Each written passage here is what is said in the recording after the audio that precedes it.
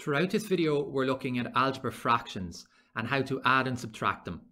We're going to look at 4 examples. First of all, in example 1, we're going to look at a basic example of how to actually add and subtract fractions. Then in example 2, 3 and 4, we're getting into algebraic fractions. Notice in example 4, the algebra is on the denominator, the bottom of the fraction. So they're ranging in difficulty here from example 1 up to example 4. So let's have a look at example 1 and 2 first of all. So in order to add fractions, we first of all need to get a number on the denominator that's common. The denominator is the number that's on the bottom of the fraction. Now your common denominator is quite easy to find. All you have to do basically is multiply the 2 denominators by each other, the 3 and the 5. So my common denominator, so I'm going to call it CD for future, is going to be 15. I'm multiplying the 3 by the 5. Now it doesn't have to be the lowest common denominator. It could be 15, it could be 30, it could be 45. It's up to you. So just multiply the bottom the numbers by each other and that'll get you your common denominator. Next thing now I do is I write down my 2 fractions again. So I'm going to put down my fraction 2 over 3 plus my 3 over 5. And now I'm going to just think to myself, how do I make this 15 from the 3? Or in other words, how many 3's are in 15? So I divide 3 into 15, I get 5. So I'm just going to put a little multiply by 5 then on my first fraction. So I'm making my denominator timesing it by 5. I also have to multiply the numerator by 5, the top of the fraction, because if you do something to the bottom, you also have to do it to the top to make it equivalent. And when I multiply that out, I'm going to get 5 by 2 is 10. And 5 multiplied by 3 on the bottom gets me 15. So I've now changed 2/3 into 10 over 15. They're known as equivalent fractions. I'm now going to come over to my second fraction, the 3 over 5, and I'm going to do the same steps again. I'm going to find out how do I make this 5 now become a 15. And in order to make it become a 15, I divide the 5 into 15 and I get 3. So that means I need to multiply my second fraction by a 3, and you have to multiply the numerator and the denominator by the 3. So when I do that, I now have plus 3 by 3, which is 9, and 3 by 5 is 15. And when I add them, to add fractions, you only have to add the numerators, you don't add the denominators. So think about like 1/3 of a pizza plus another 1/3 of a pizza, that gives you 2/3 of a pizza. So you only add the tops, so 10 plus 9 is 19.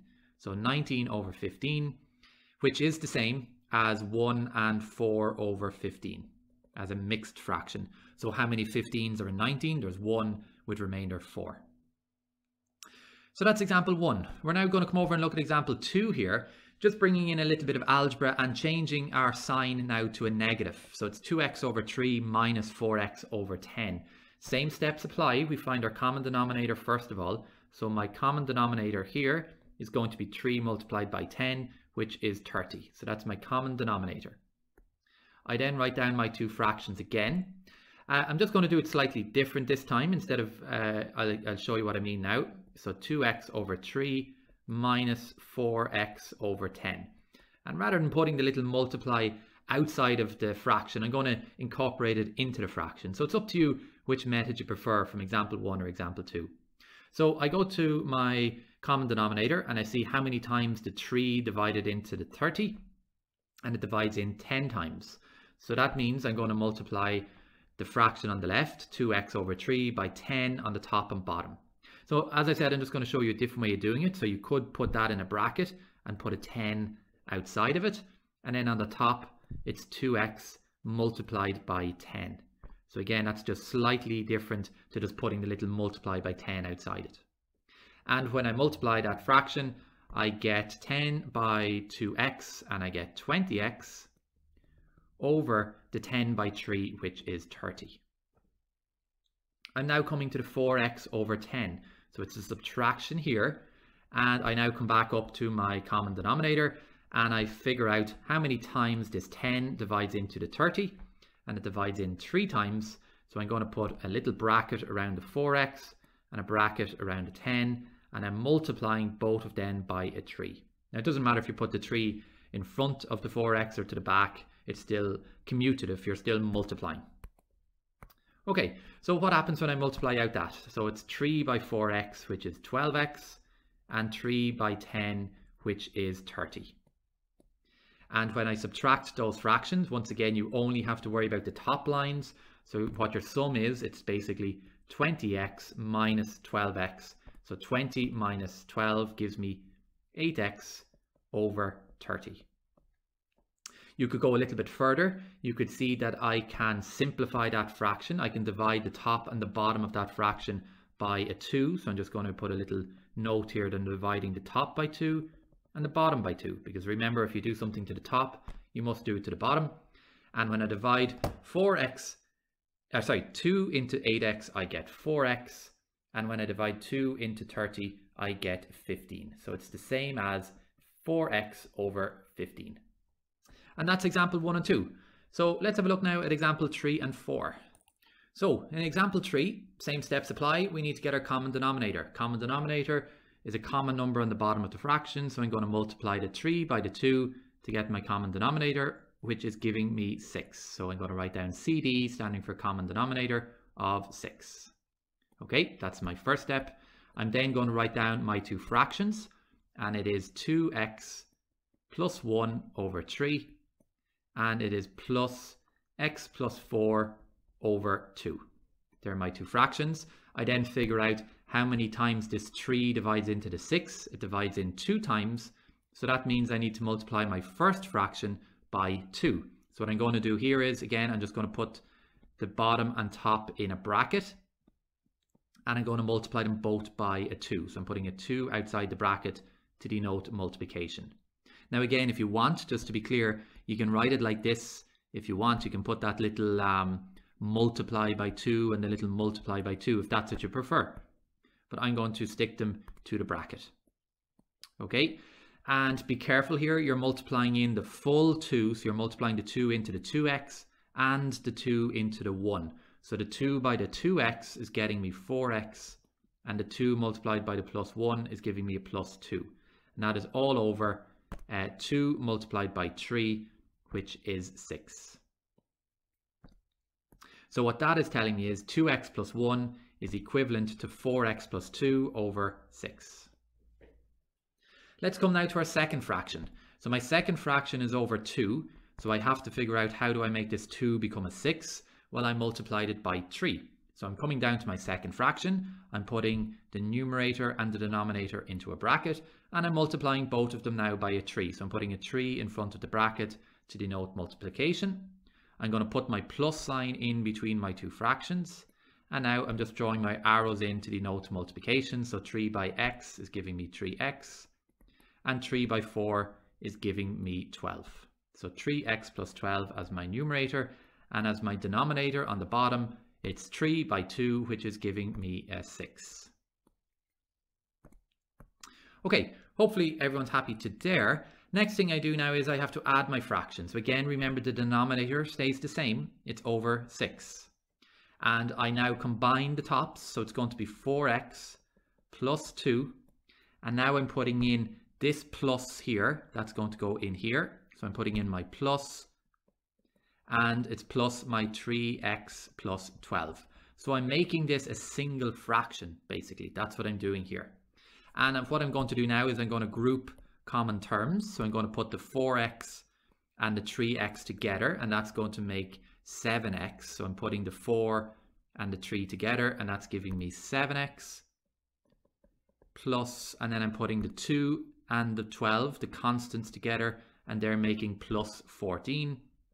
And it's all over my 6. Sorry, I've put a minus in there for some reason. It's plus 14. And that is our answer. 7x plus 14 over 6. Coming over now to example 4, where we have the algebra on the bottom of the fraction as the denominator. Okay, so remember how we got our common denominator in the previous questions. We multiplied the two denominators. So our common denominator was when you multiply the bottoms together. Now I'm just going to put these in a bracket here. You're allowed to put them in a bracket. So it's 5 minus x, and it's plus x plus 2. Now the question didn't give the brackets, but you can bring them in if you want. So your common denominator is found when you multiply the two denominators by each other. Now what I'm going to do is, I'm not actually going to multiply them together. I'm just going to show that I'm multiplying them together. So I'm going to have the product of them, the multiplication. So it's 5 minus x times x plus 2. But I'm not actually going to multiply them out. I'm going to leave it like that. Look back in the other example here. Remember, our common denominator was 6. That is the same as you going 3 multiplied by 2. You didn't have to make it 6. It's easy to make it 6 because you're talking with numbers, but it's the same as having 3 bracket 2. And that's what I'm doing here now in example 4. So that's my common denominator. Don't have to go multiplying them out. Next thing I'm going to do is write down my two fractions. So my two fractions are 6 over 5 minus x, and you might notice there that I've made my fraction line quite long because I'm going to fit in my common denominator there. Then I'm going to go plus my second fraction, which is 2 on the top, and it is x plus 2 on the bottom. So there's my two fractions written down again, and I've left that little bit of room on both of them. Next thing I do, I notice now, I need to make my common denominator 5 minus x, x plus 2. So what I'm doing here is I'm bringing in my common denominator now, which is 5 minus x, x plus 2. So I've just marked it in red. That's my common denominator. And the reason there that you'll notice it in red is because if you bring it into the bottom, you have to bring it into the top. So I'm multiplying basically the top and the bottom of my fraction by x plus 2. So I'm going to put x plus 2 here as well. So that's what I'm bringing into the left fraction. If we come over to the right hand side fraction, it's 2 over x plus 2. Don't forget your common denominator now is x plus 2, 5 minus x. So I'm bringing in that 5 minus x on the second fraction. So I need to bring it in on the top also, 5 minus x. Now you'll notice there, it doesn't matter if you put the 5 minus x to the front of the fraction or to the rear. It doesn't matter. Now I just practice my skills of multiplication. I'm going to multiply in those top lines now. So I'm basically now going to multiply in the 6 into this bracket.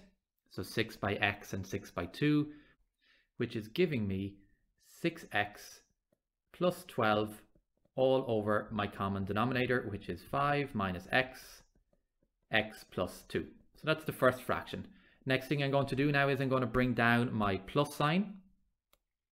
So I'm adding my two fractions, and when I multiply the top of the second fraction, it's going to be 2 multiplied by 5 and 2 multiplied by minus x, which is giving me 10 minus 2x all over my common denominator, which is x plus 2, 5 minus x. Again, doesn't matter that the order of my common denominator is in the different way. Now I'm going to write it as a single fraction. So I'm putting the two denominators together, the tops of my fractions.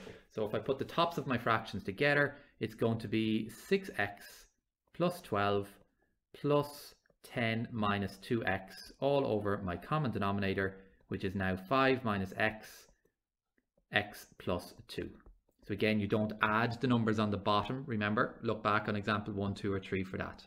I'm then going to group common terms. So I have a 6x minus a 2x, which is giving me a 4x